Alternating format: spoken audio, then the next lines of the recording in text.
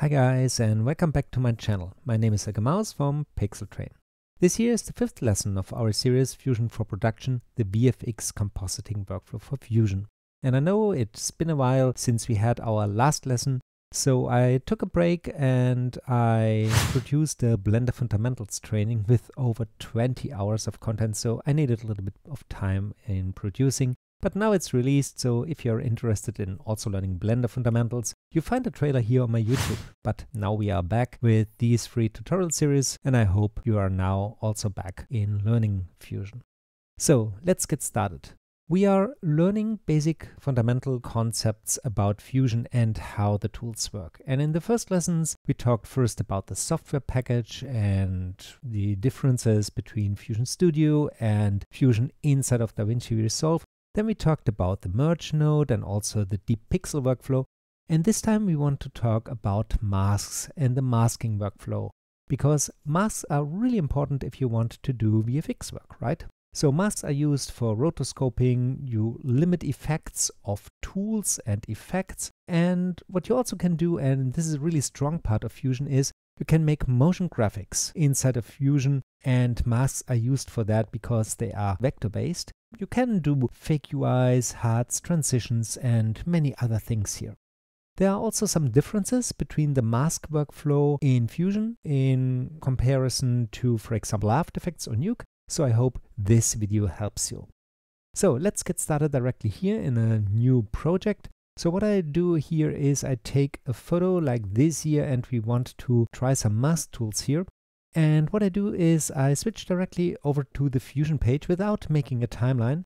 I go to the media pool, and this time let's go here to the master. I generate directly a new Fusion composition, and let's name it masks, so that we know what we are doing. It's 5 seconds and 25 frames. So we have to double click it because we don't have a timeline, and it's not a timeline effect now. So if this concept is new for you, then please refer to the lesson where we talked about the Fusion integration inside of Resolve. So the only thing we get now is a media out, and you don't need to use the media out if you don't want, because you can directly make a saver node and a loader node, same thing like in Fusion Studio. The next thing we need is our media. So let's go here to the media pool and bring this image in, and if you hook it now up, you see directly here our image, and the image itself is 4K around, and this is important a little bit later when we talk about masks and resolutions, so keep that in mind. This is around a 4K image. Okay, let's now start with masking. The first thing we want to do now here with the help of the mask is we want to talk about how masks are used inside of the node flow. And we have here in the toolbar 4 masking tools. We have rectangular and ellipse mask, we have a polygon or a Bezier mask, sometimes it's referred like this, and we have a B-spline mask. There are also some more masks here, so if you go here to the effects and go here into the tools, masks, you see we have a lot more of these masks, and we'll talk about all these masks in a minute. And if you want now to test this mask, we can take an effect. Let's say we want to make a vignette, for example, for this. So let's take a tool like this here, a brightness and contrast, and flick it in. We gain it down. Okay, now this image is dark, and a vignette means that we only have the darkened areas here in the outer areas of the image. So we want to limit that. And for this, we can now use an ellipse mask. You see that many tools have these blue inputs, and the blue input is, if you hover with your mouse over that, you see it in the status bar and also in this little help here. This is the effect mask, which means this input is used for limiting the effect. And to now hook a mask up, there are different ways. You can select the node here and directly click off one of these masking tools, and you will see that instantly you get a connection here. So Fusion is really clever. It knows where to put a mask. Same thing, by the way, is if you go here to the effects and click here. So if this here is selected and you say I want to have a ellipse mask, you see it works the same here. Or what you also can do, like always, Shift spacebar, search for the thing you are after, for example ellipse, Enter key, and then you can hook it up by hand. And here we come to a really interesting concept. You remember that this data stream here is 4K. So if you go here with your mouse over this node, you get a little helper here. You see the frame size of 4K. If you click here and add a mask here, the mask itself has a size, and we can see that. Let's open a second viewer, drop the mask in, and zoom a little bit out, and you see, okay, this mask here has now the same plate size as this data stream here, because we have selected this node before. Let's kill this mask here and deactivate everything, and now we drag a new ellipse mask into the flow and drag it here into this window. And now you see, interesting, this time the mask is only HD. Why? Because my project, which I'm working inside of my Resolve, is an HD project. And every generator node takes the resolution here by default of my project. And that's the difference. And in other applications, this can be now a problem because the mask here is much smaller than the area which you want to use it, right? But now comes the interesting thing. If you now take the mask here and look here into, for example, the position or the width and height, you don't see pixel amounts here. You see 0.5, which means the center is in the middle. And the width is also 0.5. So it uses half of the plate size. And normally I refer to this for my trainees like a percentage. The masks are stored in a percentage way, which makes you really flexible later. So if you now hook this up here, you will see that here the circle is sitting here in the center. So it's not a big problem if you don't have here the right size at the beginning, because here it gets it correctly. But if you want ever to change the size of a mask, you can select it here, and you find here under the Image tab the output size of this. And here you see it. You can go to Custom, and then you see here's a width and a height in pixel, which you can set. And what you also have to do is you have to untick this here, use frame format settings, otherwise you can't change that. Here you see if I try to type something in, it goes back. So you have to untick that.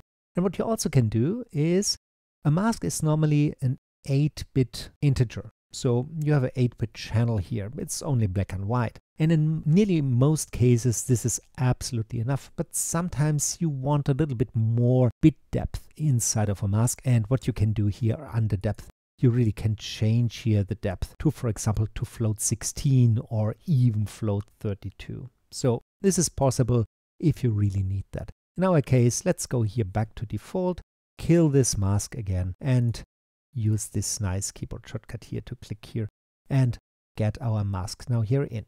And I open it here in the second viewer because now we want to talk a little bit about how a mask is attached here.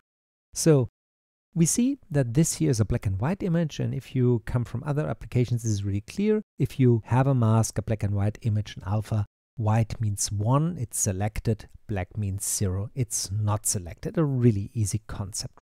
The same is here, and if you now take a look here into this node here, where we use this mask, we can go here to the settings, and you see that at the moment we have 2 settings here for this mask. We have here Apply Mask Inverted. Okay, this inverts the information, so black and white is then swapped here. And we also can multiply by a mask, and this is a really interesting option. Why? At the moment, this mask here limits where the brightness and contrast works on this image. But sometimes you want to stencil out a plate. And if you want to stencil something out, we talked about that in one of our previous lessons.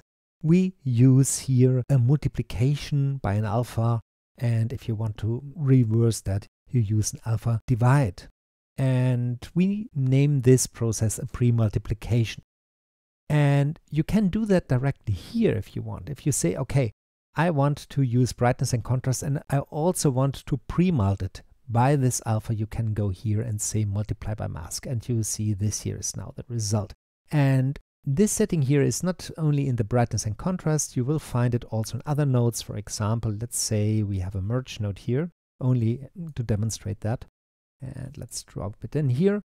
And we also have a mask here, which means that if you bring a foreground into that here, we can mask this. Let's try this directly here. Let's take another image here. So this nice yellow car, and bring it here in. Now you see that this car here is occluding now the data stream which we have underneath that.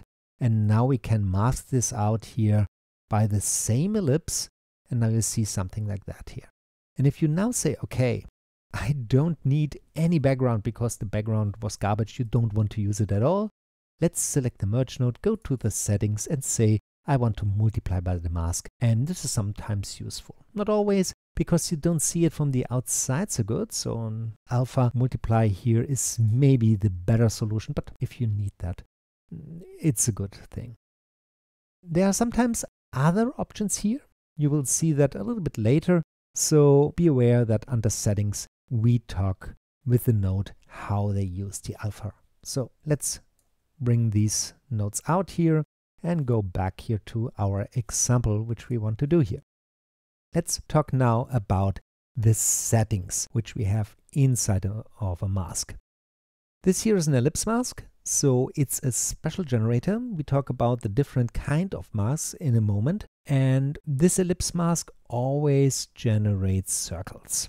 And we have some control about these circles here in this area here. But before we talk about these here, which are position and width and height and angle of this circle, we talk about these here because these are common options for all the masking tools. So the first option here is show view controls. And you see, if you have a mask selected, so you have here this little widget in the middle where we can position it, which means then the center here. So where the mask sits, and you remember this is not in pixel, this is in percentage. And by the way, if you want to reset the value, make a double click here on the word center here. This brings everything back. Then we have here this circle, which doesn't make too much sense at the moment because it's the angle. So we can rotate the mask. And that's it. So most masks can be positioned like that. But sometimes you don't want to see this widget. And for getting rid of that, we can tick that here, or you select another node. But sometimes you still want to work here, so you can deactivate that. Then we have a level, which is like opacity of a mask. And we will see how masks are sequentially stacked together in a moment. So this is also useful for that. But you see, you also can use it here in our example. Then we have a filter here, how this mask here is filtered. And really cool, we have a soft edge. So for our vignette, we need a soft edge. So let's go here. You see, we have a slider. We can go up and down. And if the slider is at the end, but you need more, you can go over this field here and type something in, for example, and you see it's still working. And then the slider is much, much longer and you can work with that here. So it's possible to overdo it. Then for a vignette, we need an inversion. We know we can do it in the brightness and contrast, but I want to do it here. So go here, say invert, and then we can do it here directly. So this is also possible. And then we also have a really interesting option, which is a border width. For this, I remove the soft edge for a moment, and we see we have a really sharp outside here. Let's go out of the inversion for a moment. And we can move now this border in and out. And this is something which you can use for motion graphics, for example, for animations. So everything here which has a dot is animatable. So you see a really flexible system. And what you also can do with this, let's reset the border width for a moment. We can say we don't need a solid circle. We want to have a border. And if you tick this here, suddenly we have a little bit more options here. And we don't see anything. Why? Because we have now a border width of 0. And we can go now to the outside here to make a bigger border here. So now we have a nice circle. And we have some more interesting features here, like for example, the length and the position. And like I've said, we use masks a lot inside of Fusion for motion graphics. So this is a tool set for that. So let's bring everything back how we need it. So we need it inverted, we need it solid, we don't need a border, and we need a little bit of a soft edge. And then we can use here width and height. And for this, we have here this circle. And you see that this view control here has some more options. We have in the different directions here, so north, east, south, and west, we have handles. And if you click them, you can now shape this circle here. And what we also have is here in the half directions, we have options here for proportional changes. Now you have seen everything which is here, and we have built our first really simple vignette. Then we talked a little bit about these image settings, so really fast, only the output size and how it clips. So the clipping can be interesting. Here you see the difference, so where this mask stops. That's the idea behind that. Okay, now we've talked about the common settings in a mask, how you use them, and which port we use them. And by the way, masking for effects is something which we use all the time, but there are some interesting things you can do in Fusion with the help of the mask. For example, you see here in the media in, where the image is loaded, we also have a mask input. Same for the loader. So if you have a loader node, which you use normally in Fusion Studio, or even here you can use it, we can mask that. So if I now bring this here in, you see that directly while you're loading, you mask it out. So you stencil it out. And for this, we would then go here and remove the invert, and then you see, you do it like that here. So can be useful sometimes. That's nice. Okay, now let's look over the other so-named shape-based masks. So the ellipse here makes everything which is a circle. Then we have here a rectangular mask. So let's flick it in here and only look here to this mask like this here. And you see the command controls are absolutely the same, like I've said. So this is really easy. But here for this rectangle, we can change the height and the width here. But we also have a corner radius if you want something like that here. It's really cool. And remember also solid, yes, no, border width, and all these cool stuff. So you can build your fake UI with something like that. So these are these two generators. And then we have here these two guys here. The first one I want to show you here is the polygon mask, or the Bezier mask. And this is our workhorse for rotoscoping. Yeah, so these two are used a lot in rotoscoping, and I will make a special lesson about all these tools here, how they work and why they work like they do. But let's get started.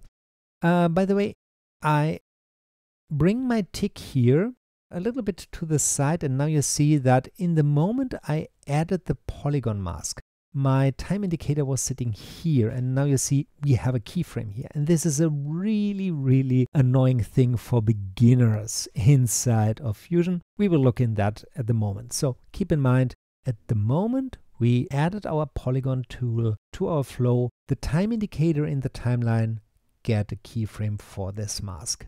And let's draw now something. I can click here for making edge points, or I can drag here for making smooth points. So as in many other vector applications, the same tools. If you have finished it, closed it, you can now take here the points and change them. Here you see we have tangents here. We can smooth them with Shift S out here to get a tangent which goes through, or you can make a corner point with Shift L. But like I've said, I will make my own lesson here with you about that. And now we have this shape here, and now we come back here to the interesting thing with the keyframe. Sometimes now you are drawing something to stencil something else. For example, you want to stencil out here this media in, something like that here. Let's go here and say we want to have here that and here that. And then suddenly you want to make an adjustment. But by accident, you have moved your time indicator somewhere else. If you do that now here, you will run into an interesting problem. Why? Because in the moment you've done that, you see we have our first animation. So the polygon mask and also here the B-spline mask are prepared for rotoscoping and animation of the shape directly out of the box. And the reason for this is here. You see that here is a keyframe set automatically. So let's redo that so that you see it. I'm in frame 0. I add now my Bezier mask here, and you see the keyframe here is set. We are in an auto key mode directly. And if we now start, let's say I want to do some clicks here on my image. Okay, and I use that now here for stenciling this out. You have keyed this shape here. If you now go to the next frame, the auto key is working. To get rid now of this functionality, you can do one of two things. One thing would be, let's do the accident. I go to another frame and I say I want to move this guy a little bit over here. Now we have our animation, like I've said, here it is. What you can do is go over the frame where you did the accident and remove the keyframe here and then jump back to the last keyframe. But then you lose all your work. So a better workflow would be, before you do anything, if you know that you need a static mask, go here, go to the keyframe guy, make a right mouse button click and say remove the polygon 1 polyline, which means remove the animation curve for this polyline. That's it. And now you never get a new keyframe at all here. You see now you can work without any problems here and you don't get keyframes and you can work on every point inside of this here.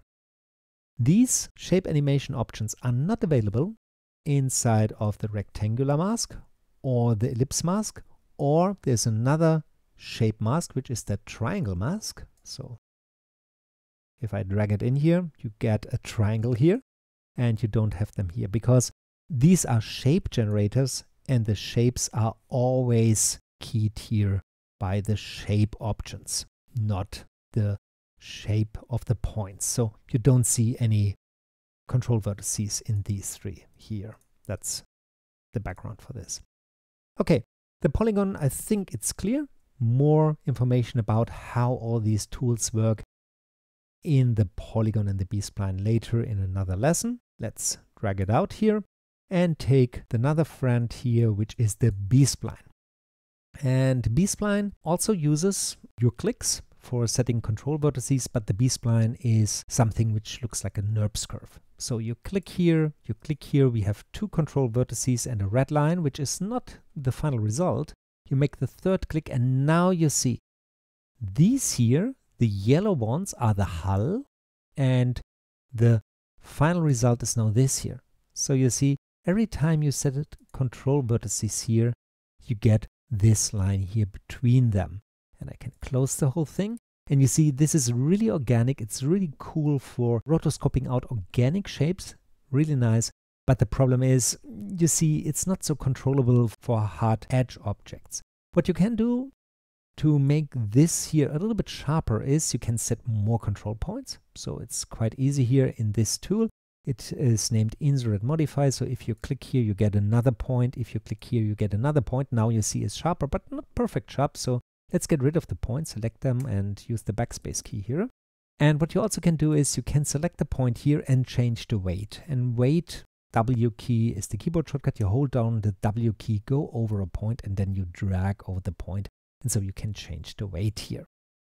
But this here is meant for more organic shapes. So that's the reason why it works like this here. Okay, now you have seen the basic mask tools and let's make a little bit housekeeping here. And let's talk about how you can combine masks with each other. For this, we take our image here and we want, for example, to mask out this roof piece here.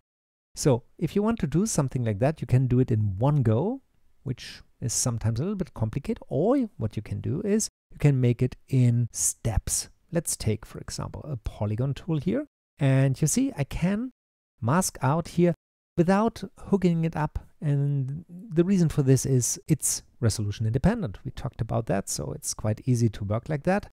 And now we can go in here. We want to make a corner point. So what I do now is I click here, I click here, I click here, and I click here.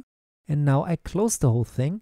And remember, this is keyed. So make a right mouse button, click here, right click for shape animation, and remove the polyline, only to make sure that I never get the problem that I move my time indicator and I get a new keyframe. And now we have our first mask. And what we now can do is we can take another of these polygon masks here. This time we remove the polygon directly, and we say I want to go here and say I want to have this area here. And you see I make a little bit of an overlap. We can correct this later if we like. Okay. And now we have two masks. And if we now drag them here into the second viewer, you see how these masks look here. And to combine now these masks together, inside of Fusion, we use the mask input here of the masks themselves. So instead of using a mask like this here was the effect mask where we say limit the effect of this here. This here is different. If you hook up masks to each other, they combine automatically. So they make a combination of their influence, and that's the way we normally work. So we can have a full stack of these nodes and build a really complex mask out of that without having everything somewhere hidden inside of one node. This is a really good time saver. And if you now want to say how this combination works, at the moment you see, let's get rid here of our view controls. You see they combine, they plus each other, but if you have the second mask selected, and this is important, in the first mask, you see we don't have this option. We only have it in the second mask. You see here that we have now a paint mode. And this paint mode is set to merge, which means everything which comes in is merged together. But then we have here mathematical operations. We can add them, we can subtract them, we can average them out, we can also replace and copy them and things like that. So this is the idea how we can combine them. That means, for example, let's go in here and say we want to have another mask, and let's take this time a rectangle and say I want not to have this area here. So let's take the rectangle here and say we don't need this area here. Okay, we hook the whole thing up, bring this into this side, and this here to this side. Now you see how it looks. At the moment they merge together, so they are plussed together, but now we can go here and say I want to subtract this area here. And now we have a more complex mask here for working with it. At the end, sometimes you have a really long stack of these mask nodes. What you can do is you can make a little bit of housekeeping. One thing would be, you see, normally I want to see the masks here. So there's an option on the flow base and also on node base.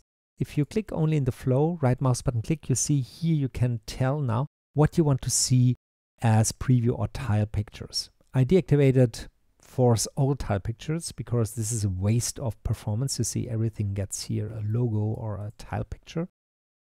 You can have them for all the sources. So this means also media in loaders and so have them. But in my case, I have deactivated them, but for the masks, I normally want to see the tile picture. So this is one way of doing it, but this is for the whole flow. If you only want to do it on a mask base, what you can do is you select the mask, which you don't need to see anymore.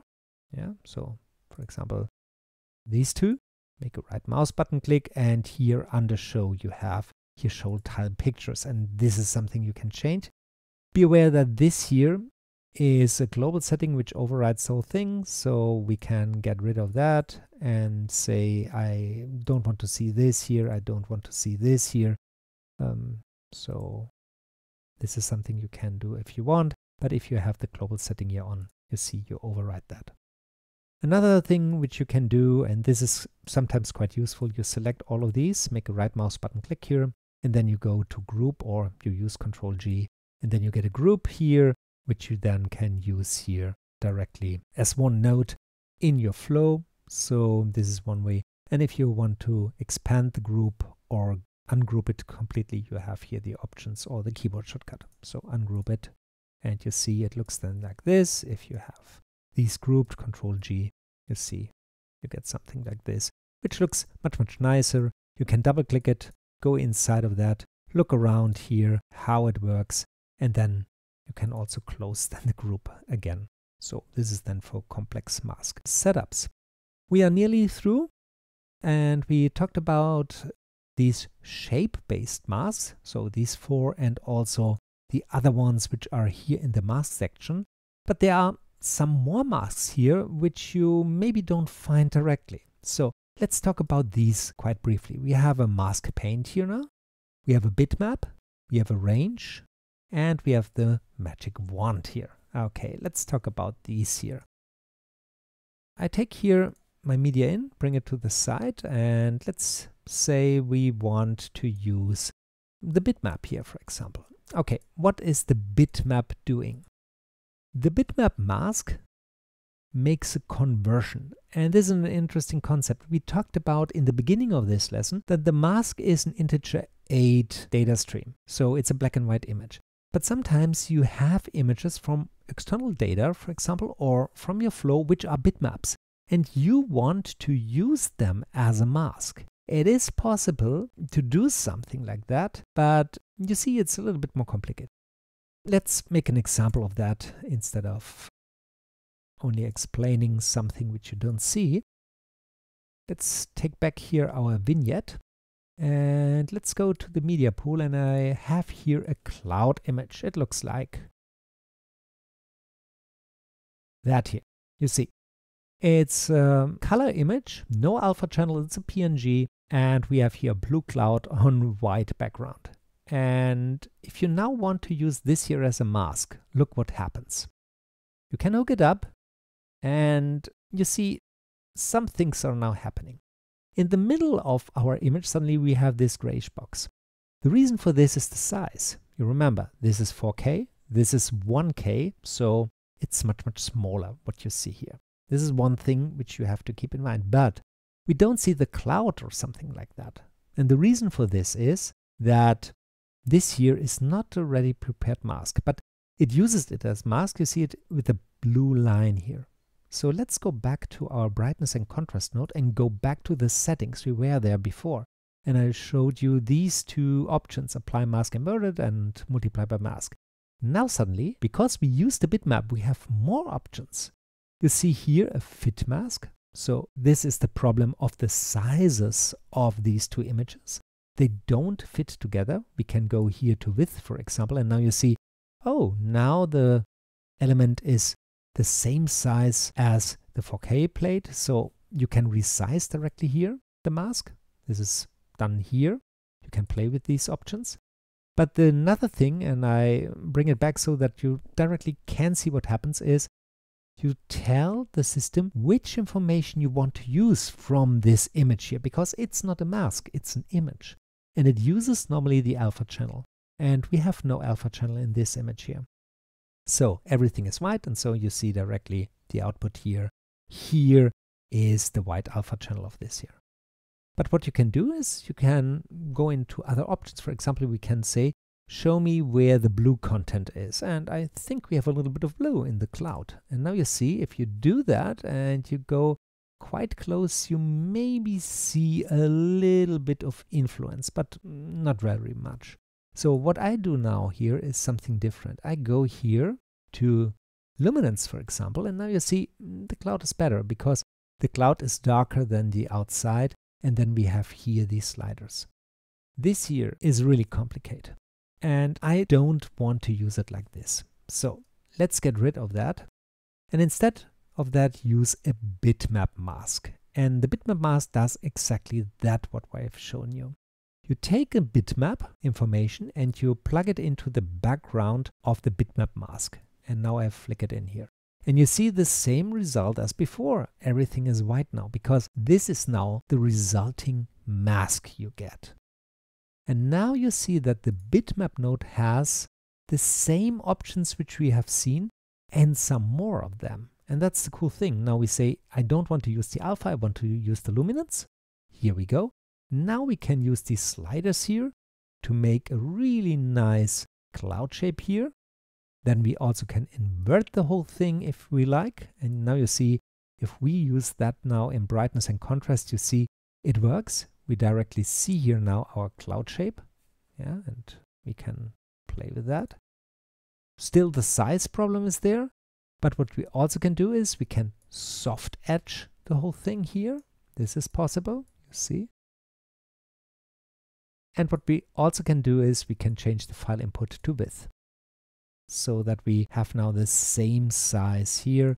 So now you see we have a nice cloud shape here with the right width, and we can soften it out here and have then a bitmap now used as a mask. Okay, then we have ranges. So if you look into the range, we also have here an input. So let's flick it in here. You see, you select again something here which is in a color range, shadow, midtones, highlights. You can select again what you want to see here. So it's like a way of keying, but the result then is a mask. Then we have the magic wand. So we also need the color information. And inside of the magic wand, we have a little picker here, and you see, depending where, let's bring here the cloud so that you see it better. Depending where now here the picker sits, you get a selection here. We can change the color space, the range, the soft edge, and all these kind of stuff. And the output then here is a mask again. You see? Same as before. And the last one is a mask paint. So the mask paint is really straightforward. You have painting tools here again, and you also see them here, and you can directly paint here a mask. You can paint here with pixel information and also with vector information. So I hope this was useful. You understand a little bit how now these different mask nodes work. Most of the time I work in these vector-based mask tools for rotoscoping and motion graphics, but you've seen some specialties here. If you have any questions, please write them down in the comments below. There will be coming a lesson about rotoscoping and how to use all the tools inside of these masks a little bit later. And if you like this kind of content, please subscribe, give me a thumbs up. And if you want to support me further, you can find my Patreon where we can talk even more, and you also can get more files and ad-free tutorials on my Patreon. So have a nice day, have fun, see you next time, Helge Maus.